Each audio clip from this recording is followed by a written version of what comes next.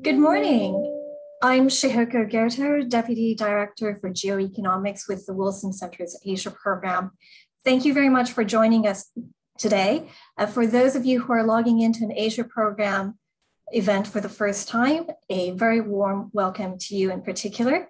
The Wilson Center was established in 1968 as an act of Congress to bridge the worlds of policy thought and policy action. The Asia program focuses on delving into US interests in the Indo-Pacific and issues of mutual interest for both the United States and Asia. Next week, central bankers and finance ministers from across the globe will be gathering in Washington, D.C. The circumstances, of course, are far from normal with the pandemic still going on, but it does mark a return of Washington, D.C. as the host of one of its biggest annual events, and it signals that there is a return to normalcy of sorts.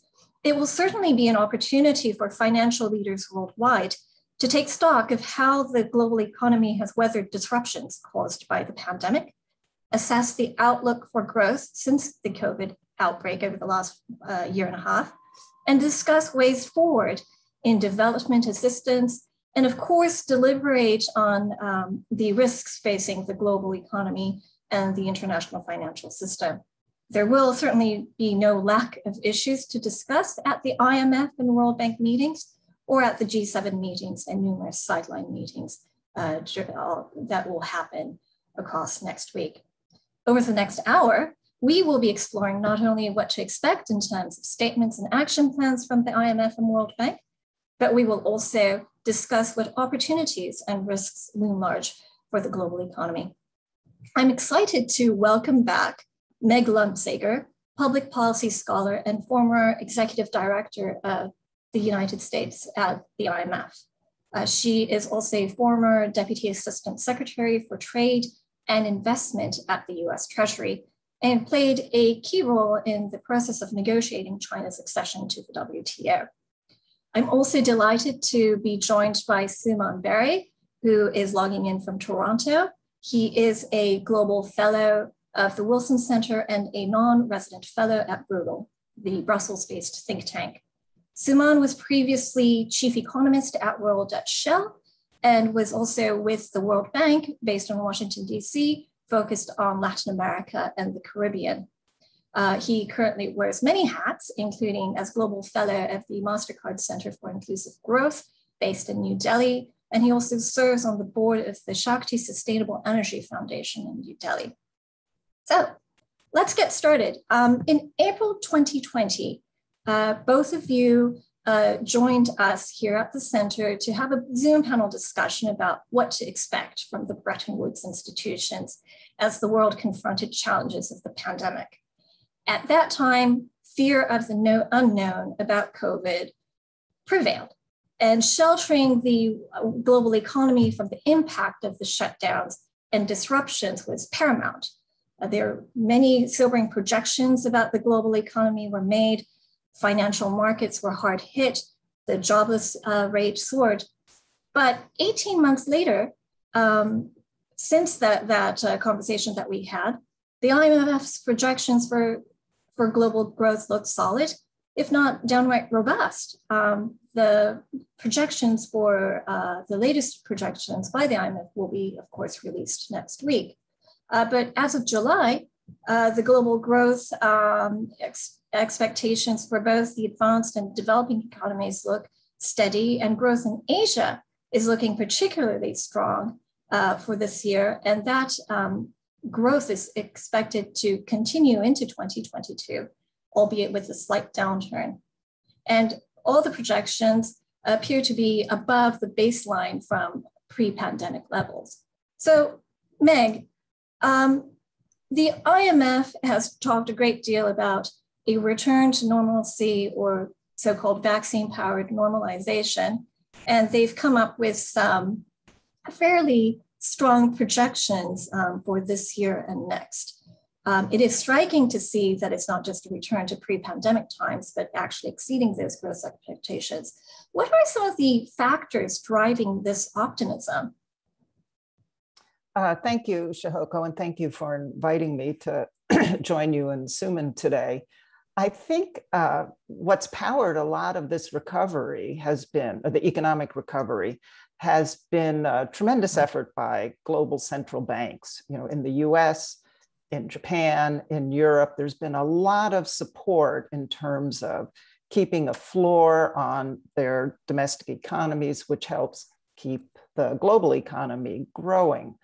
We've also seen, as you know, in many countries, not many others, vaccination rates have improved, and so people are getting back to work. And what you saw, particularly in some of the advanced economies, is during the early parts of the pandemic, we really couldn't spend any money. There really wasn't. So those people whose incomes were protected, who were working, and those who were benefiting from government support programs, which were pretty extensive in the US, were able to then try and spend money. And by later in the year, there's been this burst of consumer demand. So that's helped keep us going in the United States, the government spending. Now, a lot of this is winding down right now. So you see the unemployment benefits are being reduced, eliminated in many cases. The Federal Reserve has said it's going to be slowing its pace of buying government securities, still not raising interest rates this year, but there is a warning out there. And, you know, they're worried a bit about inflation. So there's a lot going on, a lot of risks, which we can come back to. But I do think there's been a bit of a surprise that the global economy has actually done pretty well. Now, with that said, the managing director mentioned in her speech, I believe yesterday, her scene setter for the annual meeting, that the IMF will be shaving its growth projections from what it put out in July. So we'll all have to look for that next week. She didn't say a dramatic downward, you know, a revision to much lower, but they are paring it back. And a lot of that has to do with the supply chain disruptions that have impeded a lot of production from getting back online. Thanks. So we Meg's touched upon some of the factors that are keeping those numbers, projections strong. Not to do the good cop, bad cop, but what about the downside risks here? We know that there is a great divide between industrialized countries and developing countries that's marked as a result of the vaccination rate. So the health crisis continues to impact the world, and it does exacerbate some of the disparities that have already existed. Meg has also talked about a little bit about inflationary pressure, and certainly as consumers, as well as at the macro level, we see the inflationary pressure going up. And I think it's interesting that about an hour ago, the IMF released a chapter on inflation before the overall World Economic Outlook report is actually released next week. And the IMF argues that the headline inflation will continue to rise, but perhaps peak by the end of this year. And we will see it return to pre-pandemic levels by the middle of 2022 in most countries. Should cautious optimism really be a byword for what we are to expect moving forward? Or are we really going to see a bigger divide between those countries that have been able to pump more money in to be vaccinated and those countries that have not?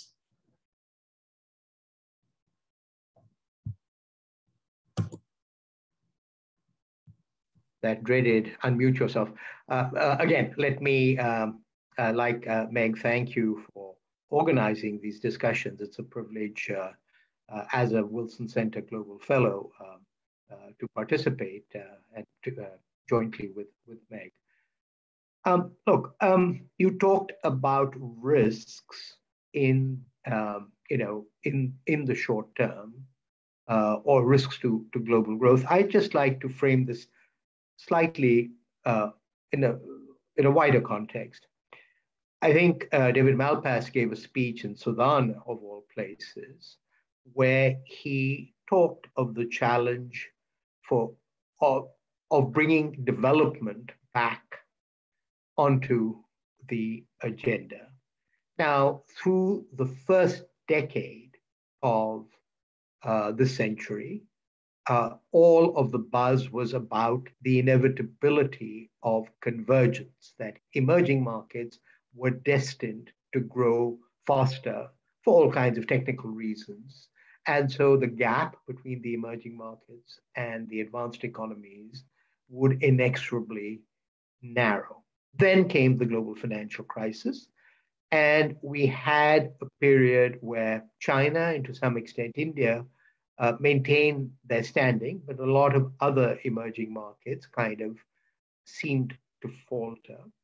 So I think an issue that's facing us is whether and by what mechanism what we're seeing in the advanced economies will impact on the non-advanced economies, let's put it this way, which also is a question of who is poised to be the locomotive of growth in the next phase. So is it the US? Can it be the US? Will it be the US consumer? Will it be the US government? Or what would it take for leadership to pass back to the emerging markets? So I want to frame, as it were, the way I look at it in that context, and to say that what we're seeing right now is that the growth impulse for the emerging markets is really a positive spillover from what Meg was talking about, unprecedented monetary and fiscal easing, most of all in the US, to a lesser extent in Europe. And this is exhibiting itself in what's been happening in global trade. The issue then becomes, as those stimuli get withdrawn, are the emerging markets in a position, the large emerging markets, in a position to assume growth leadership again? And I think that's an open question that we could talk about.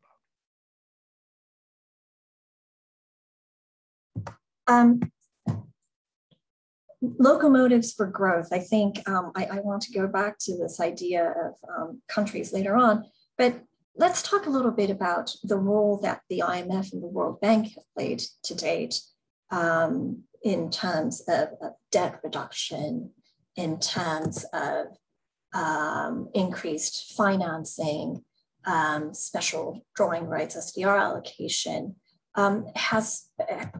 In your mind, Meg, was the response from the IMF to date adequate, and what else can they do to further this momentum? Thanks. The response of the IMF was, I'd say, very energetic, immediate. They started an emergency financing program and were able to lend money to countries. Again, they have to ask for it without really any conditionality. And so there was a big benefit in terms of countries that needed ready sort of foreign exchange support, access to the ability to purchase needed imports. And so that was very positive. The IMF and the World Bank together set up this debt suspension initiative, debt service suspension initiative, which is ending this year. But it basically asked public creditors around the world to just suspend taking interest and principal payments from the low-income countries. And then the IMF on its own just basically granted a much smaller group of countries the money to pay their debt service coming due to the IMF. So that was very positive, especially for the low-income countries, strong support. Now, in terms of the debt side, that's been a bit more of a challenge. And I think it'll be important to also look to the G20 meeting next week in terms of the ministers and governors getting together to see what they agree on the common framework.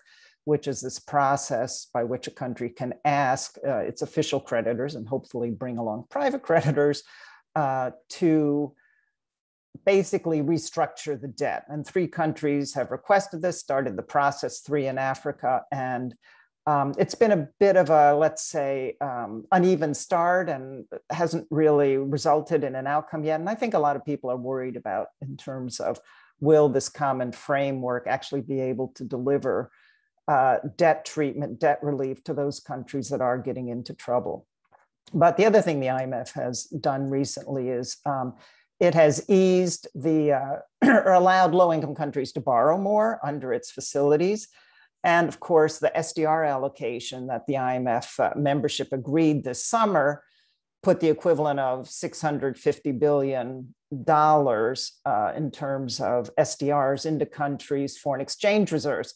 Now, they don't all spend that at once. They can't really spend it per se, other than spending it directly at the IMF to pay their debt service, but they can try and exchange, they can request it to exchange it with another member of the IMF for foreign currency and then use that for whatever their needs may be. We don't know yet how much of that has happened because this allocation just happened in August. So we'll have to look at numbers, monthly as they're posted to see how countries.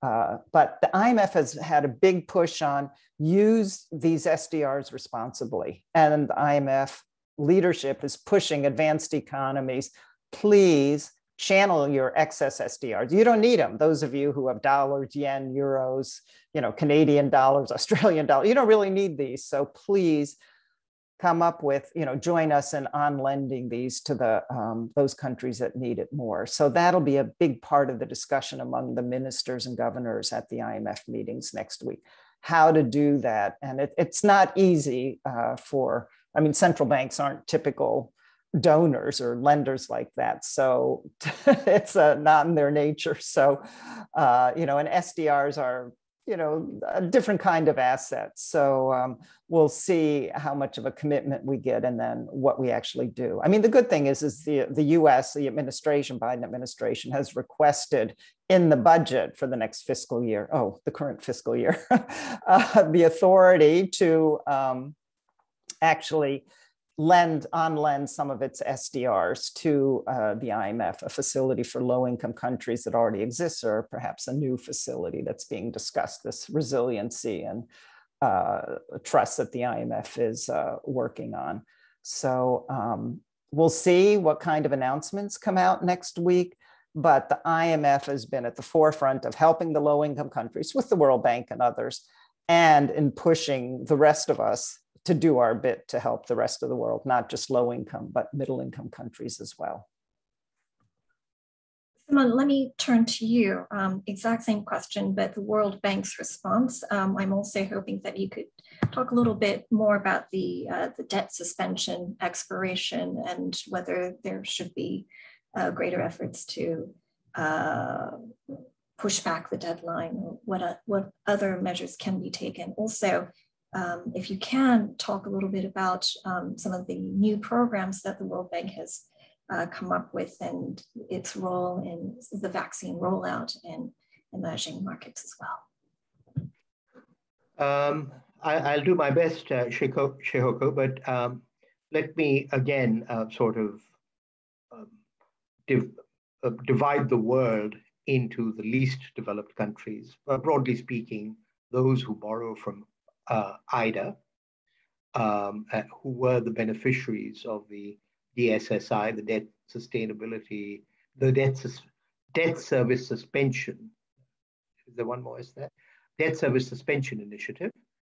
And then, as it were, the larger group of emerging markets. Let me, since Meg has talked about the DSSI, let me just talk a little bit about the emerging markets. And I know India best, and I don't know how typical it is, but the reality is that the flood of money unleashed by quantitative easing in the United States and in Europe and in Japan has meant, and the fact that we are still in a world in the advanced economies of very low nominal interest rates and real interest rates, indeed, since inflation is going up, has meant that there's been a wall of private money coming at emerging markets. Now, the question is this enough? Is this a stable source of financing? Does it help the emerging markets to return to being locomotives of future growth? I'm not sure about that, because if India is any example, there's a sense that this is hot money and that you've got to use it to build up reserves rather than it's being a stable source of financing for infrastructure investment. So I would say that many commentators have felt that while the advanced economies had the monetary space to do what they could, and there was an effort by the fund and the World Bank under the advice or guidance of the G20 to do something for the least developed countries, the emerging markets haven't really figured all that prominently in the policy response. But let me, before I turn to other parts of your question, make two additional points on the emerging markets. The reality is that there are large parts of the emerging world, or many amongst the emerging markets, particularly in Asia, who are not, unlike the Latins, are not, there's a stigma attached to seeking IMF assistance. Okay, so whether the constraints are on the demand side or the supply side is difficult to tease out. But certainly there's a sense that at a time when there are massive infrastructure needs and in the emerging markets, that that the emphasis has been a bit more on adjustment than it has been on liquidity. The second point, and this is relevant to both the emerging markets and the least developed countries, is that lending by the international financial institutions, the multilateral development banks, is debt. And it is senior debt. It's not flexible debt. And so if some of these countries have an indebtedness problem, piling debt upon debt is not really a solution. Now, to come to your question of what the World Bank has been doing, I think even in the global financial crisis, the World Bank was actually put out more money than the fund. I'm not really keeping tabs at the moment. The great advantage of the World Bank is, of course, the very long tenor of what it lends. There are calls out there for the World Bank to be, and the other multilateral development banks, and here it would end up with the US Treasury, to be a lot more adventurous in using their balance sheet and not insisting on maintaining the AAA rating, etc. But all of that is relevant if you think that the issues are really on the supply of finance rather than countries feeling that why on earth would we go for conditional finance when it's coming at us through the equity markets. A long answer to a short question, but I hope it makes some sense. Back to you. Thanks. To our viewers, I should remind them that we are taking questions from the audience as this is a live event. You can either email us, and the email address is asia@wilsoncenter.org. Again, that's asia@wilsoncenter.org. Or you can tweet us at Asia Program. So you can tweet or you can email. Let me turn a little bit to the some of the political considerations and perhaps the political economy. And I'm thinking specifically at the moment about supply chains, which is, of course, an issue that has grappled both emerging markets as well as industrialized countries. We've seen an immediate shortage of consumer goods at the immediate onset of the pandemic, which was really less about the actual supply, but much more about the distribution of goods. But we've, almost 2 years in, we've continued to see a shortage of semiconductors, and we're concerned about future unexpected disruptions that is already leading to reconsideration of critical supplies. Of course, we're redefining what supply chains are, and it's not simply about cost effectiveness or efficiencies, but it's also about resilience. But there is also that concern about resilience simply being another way of promoting protectionism and perhaps a new way of economic nationalism. So will this renewed effort to boost supply chain resilience help or hinder growth in the longer term?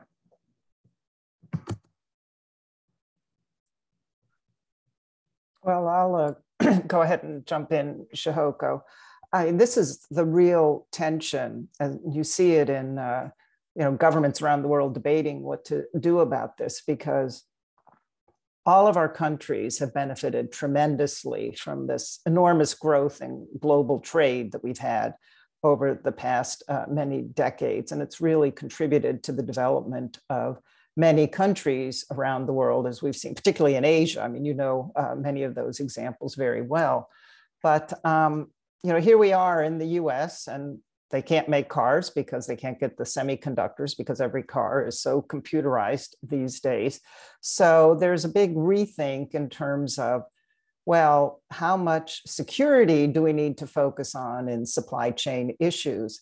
And it's going to be very difficult, because it'll be hard to get the private sector making a lot of goods that are much more competitively made around the rest of the world. And then you're bringing up the question you just mentioned in terms of protectionism. And of course, we don't really want to go back to that and think we need to produce, a whole range of goods, everything domestically. But I do think there will be more of a focus and more government support for some of those industries that are deemed to be critically important for many different areas of production.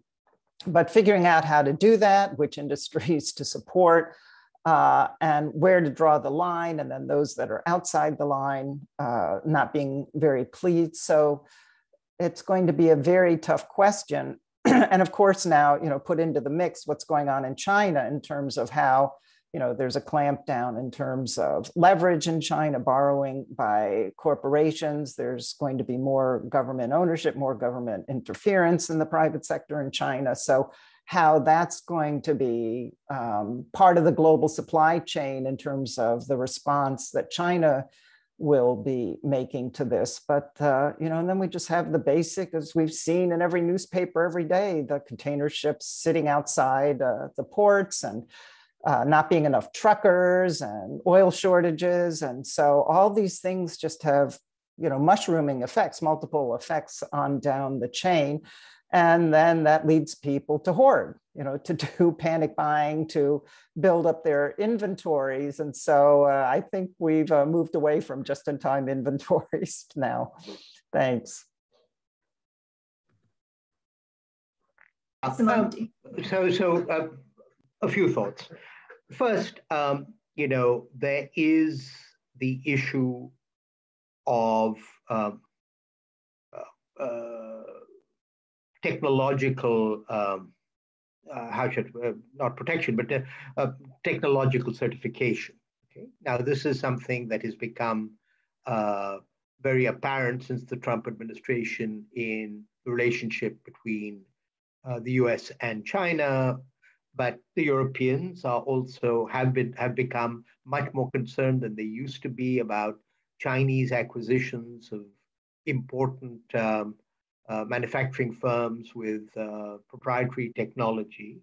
So the first, if you like, departure from the world as we used to know it is on the issue of critical technologies. But again, as an Indian, let me say that this is not new. I mean, when India chose not to join the Nuclear Non-Proliferation Treaty, it was subject to sanctions on, or the prohibition on, so-called dual-use technology, and that lasted all the way until India and the United States came to an agreement in the 2000s to lift the restrictions. So what I'm saying is that these restrictions have existed in the past. The issue seems to be that dual use today is much broader and more diffuse than it used to be. It's probably the case that the iPhone 13 is more powerful than, I don't know, a centrifuge or something like that. So I think exactly as Meg has said, that even if you have these aspirations, how you actually police them is hard. The second kind of dimension of this is, as it were, involuntary supply chain disruptions, because we've just had, the mother of all economic shocks in the pandemic, which has impacted on labor force, it's impacted on where containers have ended up, it's impacted on the people at the ports available for stevedoring, and a whole set of logistical risks that people had chosen to overlook or ignore have now suddenly risen to the surface, and people, to use the hackneyed phrase, are moving from just in time to just in case. And that means diversification. And so I don't see much evidence of people moving away from China, but they are certainly looking at Vietnam, to some extent India, as alternatives to China, and not just for geopolitical reasons, just the idea that diversification is insurance. Okay. Then there's supply chains and what you talked about earlier, which is inflation. So, there's a debate going on, particularly amongst American economists or economists in the US, on whether long-run interest rates and long-run inflation are something you can count on, and that therefore you really don't need to worry about debt, you really don't need to worry about inflation in the long run, and you can spend, and you should spend. The main exponent of this is, of course, Olivier Blanchard at the Peterson Institute. And then people like, Larry Summers, who are arguing that these supply chain disruptions, quite apart from anything else that climate change may bring about, mean that there is, and also demographics, by the way, mean that there are structural forces that may mean that low inflation will not be here to stay, which means that monetary policy tightening may be closer than we might imagine. And then there are negative kind of spillover effects as that starts to happen, as we began to discuss. So supply chains, I think the world of the future is not going to be what we had got used to, but what the impact of that is on productivity growth. It could be that it stimulates innovation, I don't know. But it is putting sand in what had become a very well-oiled machine. And indeed, some of what the Asians are attempting to do in trade policy through agreements like the RCEP, and you know more about this than I do, are attempts to, as it were, bring or to protect, as it were, the efficiency of the supply chains within that region. Over to you. Thank you. You've provided a lot of food for thought, both of you. But let me, since it's been raised, let me turn to trade. We are seeing a great deal of change in many things, supply chains, in how we assess human capital. But of course, when it comes to trade, we have these trade agreements that are emerging, especially in Asia, namely through the CPTPP and RCEP, the Comprehensive and Progressive TPP, as well as RCEP, the Regional Comprehensive Economic Partnership Agreement. The irony, of course, is that although both espouse a commitment to free and fair trade, the biggest democracies of the Pacific region, that is to say the United States and India, neither of them are actually party to this. What are the implications, Meg, for the global economy, for the two biggest democracies of the Pacific to not be part of it? We had talked about the economic benefit or lack thereof of the United States joining TPP initially, that the argument for the economic case for CPTPP is far weaker than the case for the political and security and diplomatic need for it. Is there a stance that the IMF takes or the World Bank takes in encouraging countries to join trade agreements, or is that too political and it's just not something that they would not be involved? Well, that's interesting you bring up that angle, because the IMF really is not at all enthusiastic about regional trade agreements. Their focus is it should be global benefit, should be open to all, work through the WTO. Of course, there are a lot of challenges working through the WTO that we're all very familiar with. And I think that's because the WTO couldn't reach agreement, and many times that the US then opted for things like NAFTA, now the USMCA, and other agreements, and a lot of bilateral agreements. I mean, Chihoko, you'll remember well how I thought it was terrible that the US walked away from the Trans-Pacific Partnership and had an agreement that covered services, other areas, was really something that would have been very helpful for encouraging those kind of reforms opening up in many of the countries in Asia. So now we're on the outside, and joining any agreement means we have to negotiate if we want to join. So negotiate with the others, make concessions, whatever. And then the current agreements are not as broad as what was planned in the Trans-Pacific Partnership. So I'm not sure the US is going to be doing that, but it is unfortunate that we self-excluded ourselves. With that said, the US is still a big market. Countries are still anxious to maintain access here. So I expect that we'll continue to make progress on a bilateral basis. I mean, I think things are much better in terms of relations with India these days. Suman, you're probably more up on that than I am. And of course, our longstanding close partners in the Pacific, I think that'll be sustained as well. So I hope that can keep, positive developments continuing on trade, and not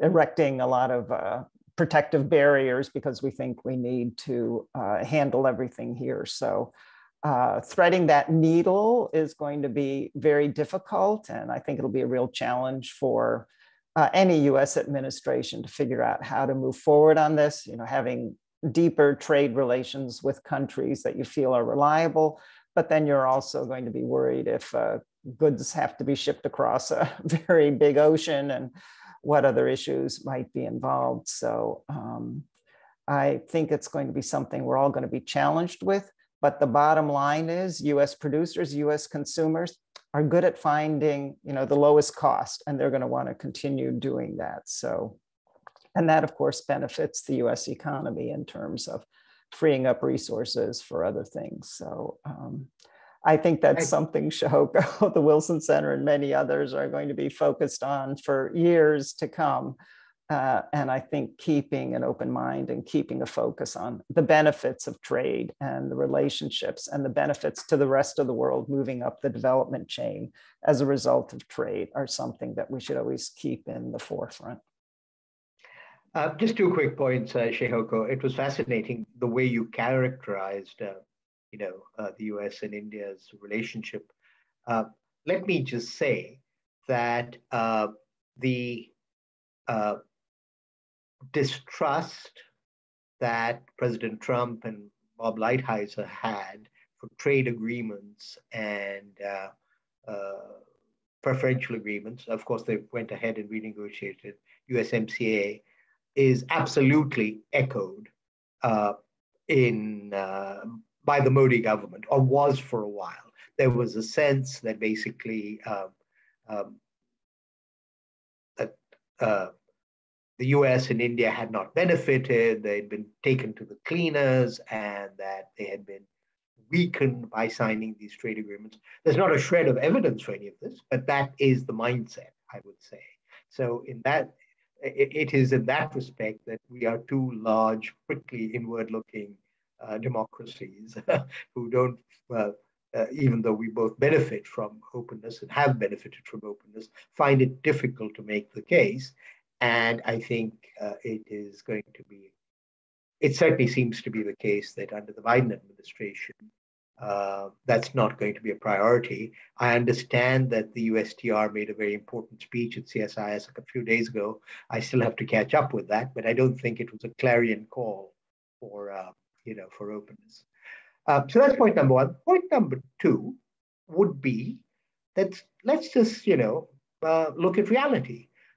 The three vortices, if I could call it that, of global trade, China, the US, and the EU, they are the pillars of world trade. Do any of them have a preferential agreement with the other? No. And yet, they have been responsible for, as it were, the creation of this very buoyant trading system, at least up till 2008. And so that always raises the question for me that, look, what's the substance of these PTAs at the end of the day? They certainly, make good political copy, and they gum up the global trading system. And but at the end of the day, is there really significant trade diversion? Is there market access? What I would say is that the customs union represented by the EU does represent a set of trade barriers. So there are benefits, I think, to negotiating with the EU, and India and the EU have reopened their negotiations. I'll make the third point, which is that Australia and China are both members of RCEP, but the last time I looked, they were busy fighting each other, and I'm not sure, maybe the dispute settlement elements of RCEP are not yet in place, but it doesn't really augur very well, when the kind of bullying or whatever, I forget what the term was, that the coercion that the Australian Prime Minister talked of in response to Australia's demand that that there be an investigation into the source of the virus, that this has resulted in all kinds of odd ad hoc kind of trade measures. So I would say that, this is more sound than fury on the whole. And that what will be very interesting now that Japan is in pole position on CPTPP, how we have a bowling action in cricket called a googly. So how they react to the googly being bowled at them, with China choosing to apply formally to join the CPTPP, which I think they're doing out of a sense of delicious irony. So net, I think that neither India nor the United States should feel terribly worried, but it is the case that the agricultural protocols of the TPP were designed to provide market access to the Japanese market for US farmers, and now other people are cleaning up like the Australians. So there is a cost to the US of having opted out and it seems needing to stay out of the CPTPP. I don't know if you have views because you're close to the Japanese on how they see it. Maybe you do. Yeah. So we could really continue this conversation just on trade for a long time. But yes, the CPTPP, the China conveying interest, Taiwan too, wanting to join a week afterwards too, that adds another wrinkle. But I see your point, Saman, about trade continues with or without official trade deals. But at the same time, there is certainly a cost to be paid by certain industries that are going to have to pay a price for not being part of an agreement. We certainly saw that with the US agricultural sector when before it had that bilateral agreement with Japan once CPTPP went into effect. But I do want to, I want to get to some of the questions that we have from the audience. But before I do that, I also want to raise a somewhat provocative issue. That is to say, some of the domestic, internal issues facing the IMF and the World Bank as well. So I'm thinking in particular about the World Bank's publication called Doing Business, which is a report that is produced by the World Bank annually that gauges the ease of doing business in different countries. And it should really incentivize countries to push through reform and the like to attract foreign investors. And it has been seen as a tool to do just that and a really, really big seal of good housekeeping on the part of countries that rank highly. But we have seen that there had been pressure from countries like China for the World Bank to reassess some of their ratings, which the World Bank, under the leadership of Jim Kim, had actually adhered to, and as well as his deputy at that time at the World Bank, Kristalina Georgieva, who is now the head of the IMF. As a result, there's a lot of talk about the IMF's leadership taking responsibility, or the publications like The Economist have called for her to resign outright. There is, there's a lot of speculation on what happened, what can be done. Are these concerns about the legitimacy of some of the IMF reports or the World Bank reports warranted? What can be done to restore confidence in the data and the information that is compiled by the Bretton Woods institutions? Meg, should I go first on this as Sure. For former bank staff in the research department for a while as well? Look, what was that line from Casablanca? I'm shocked that countries might take an interest in these measures. I mean, to treat the bank and fund as universities is to be naive, okay? Now, I happened to be at the World Bank when McNamara sort of saw that knowledge and data could be a very important contribution that the World Bank made to the process of development. Because, before that, it was a project lending institution. He made it a country institution. And then, because he was very empirically driven, he said, we can't make policy without data. And so that was the origins. And, we've seen this now. I would say that was probably 76, 78, something like that. So we've had 40 years of this. And then the fund, of course, started to develop the WEO and all of that. Now, I think 2 points. One is it is entirely appropriate for country chairs to express an opinion on, on indicators. They know their countries quite well. I think that should be a part of the due diligence process. And second, there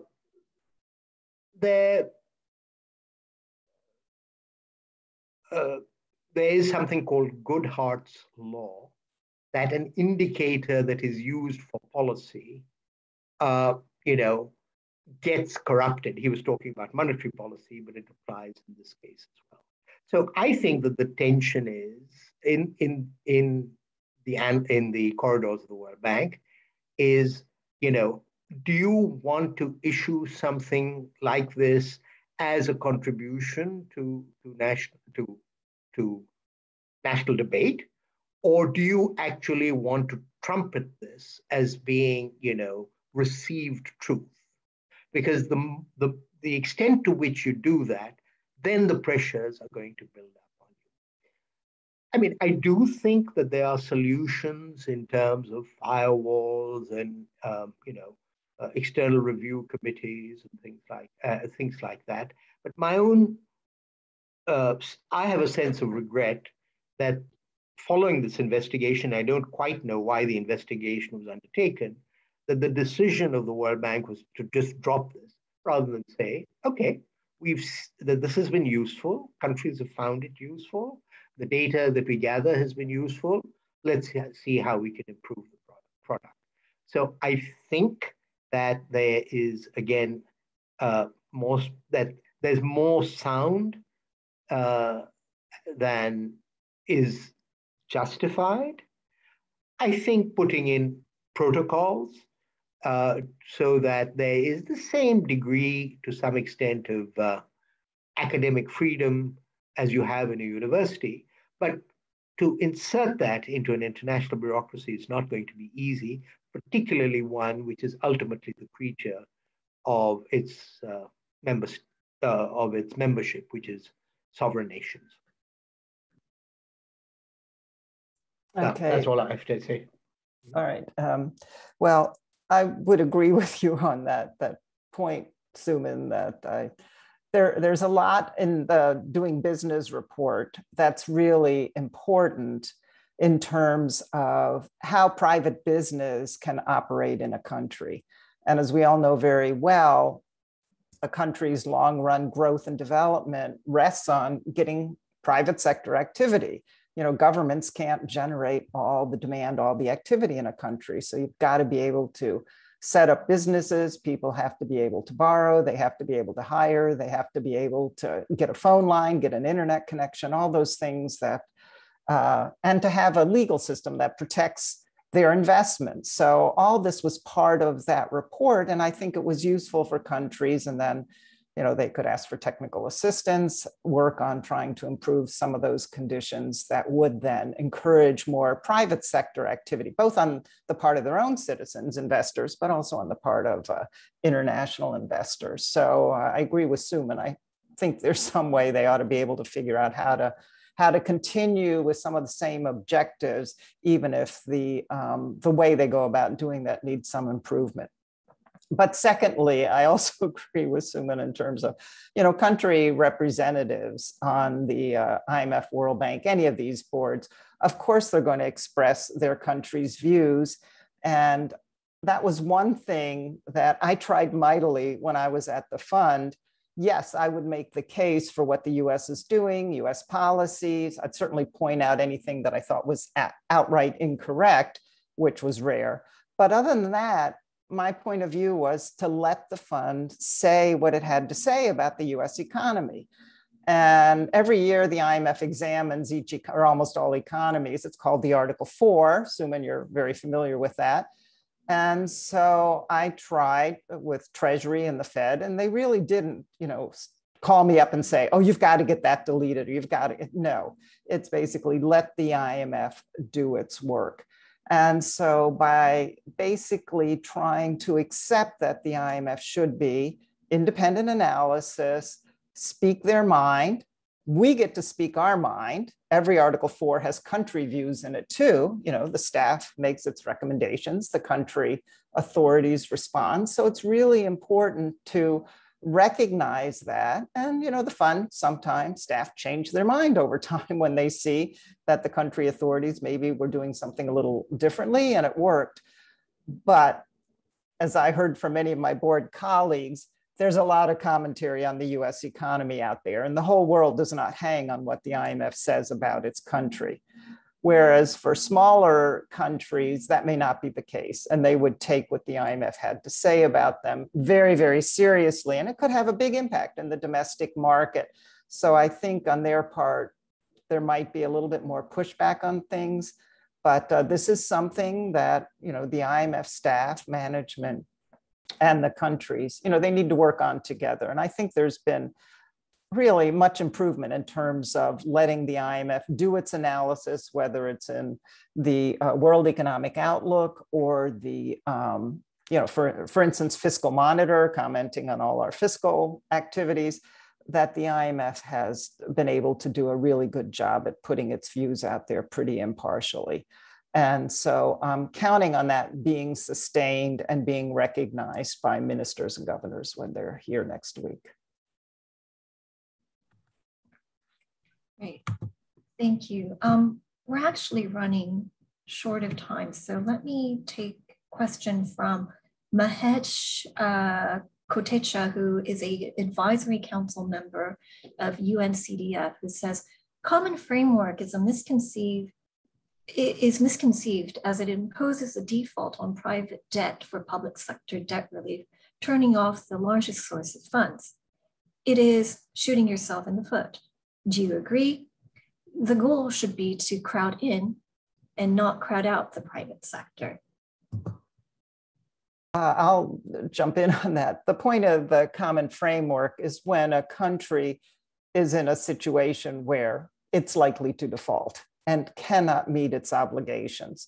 And so official creditors are agreeing, we hope, we'll see what the G20 comes up with next week, pushing their own institutions to participate, certainly publicly owned institutions, but also trying then to push private sector to give a break, because it's very difficult for official creditors to grant relief or provide new money if the money immediately goes out to pay external private sector creditors and is not used to actually try and generate economic recovery in that country that's obviously in dire straits if it has requested help under the common framework. So it's important then that the country set in place the kind of policies that hopefully will then, sooner than later, bring back the private sector. And frankly, over many years' experience, I've found the private sector memory to be a little bit more short-lived than I would have expected. So yes, the focus is on bringing private money back, but the common framework is when a country really is in dire straits, and then the private sector is going to have to be part of that solution as well. Thank you. Sure, I don't think I have anything to add if you want to squeeze in one more question.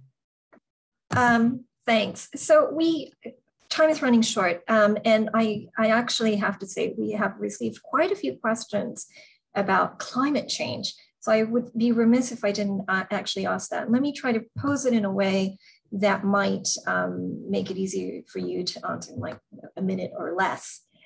So we have the COP26 coming up in Glasgow. We've just had an announcement of the Nobel Prize for Physics going to scientists who are trying to quantify how human activity contributes to climate change. There's obviously a lot of interest, and there's a lot of questions about what the solutions can be. How can the IMF and the World Bank actually be part of the solution? Quickly, the IMF is thinking exactly along these lines. One of the things it's talking about in terms of channeling SDRs is this resiliency and sustainability trust. And part of that would be to help countries adjust to climate factors that are going to lead to changes in productive processes, rearranging how their economy operates and is managed. So the IMF is very focused on the economic costs of climate change and how to help countries be better prepared to handle that. I would just say, as I see it, to come back to where I started, it is going to be impossible to distinguish between overall economic development and, if you like, climate-friendly development. So what we know is that developing countries are contributing to the achievement of a global public good.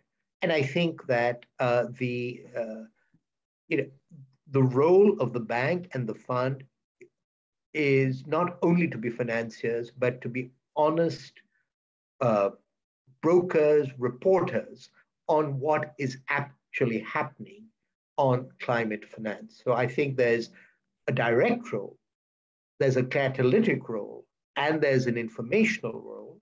And again, as somebody coming from an emerging market, there's a need to tell truth to power, because when these COPs come around, people are always beating up on the emerging markets, but it's not clear to me that the advanced countries have such a good story to tell. So I think to